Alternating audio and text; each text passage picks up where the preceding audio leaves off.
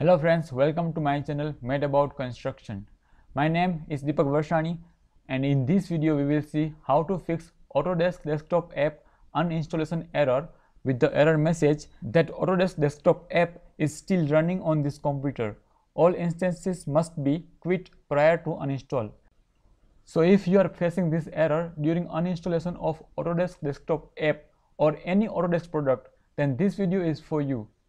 And here in this video I have tried to uninstall this app using control panel. So now I will show you how to uninstall from Revo uninstaller. First thing to do is go to my article. So this is my article, how to fix the error AutoCAD is already installed. And here on this article there is method number 3. So scroll down and go to method number 3. You can get the link of this article in the description of this video. So this is method number 3, and here you can find Revo uninstaller. So this is the link you have to click. If you couldn't find link this way, then you can press Ctrl F and search Revo uninstaller.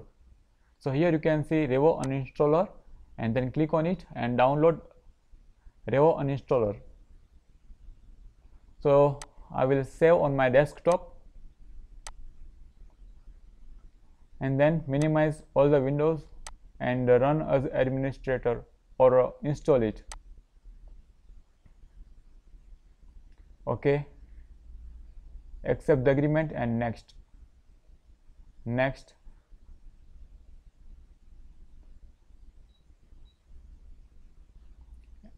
and finish. Now it will open automatic. So now here select Autodesk Desktop App which we want to remove and click on uninstall.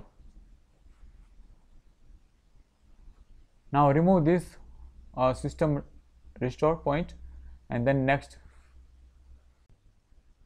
Here tick the advanced button.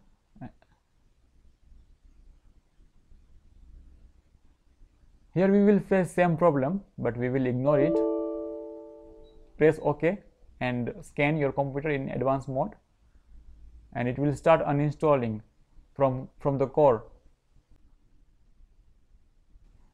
It is scanning all the files. Now here select all and press delete. Yes. Again select all these traces and delete.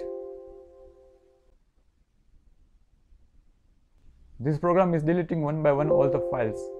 Now it is asking you have to restart your computer to take the effects. So once you restart your computer, it will clear all the traces of this Autodesk Desktop App.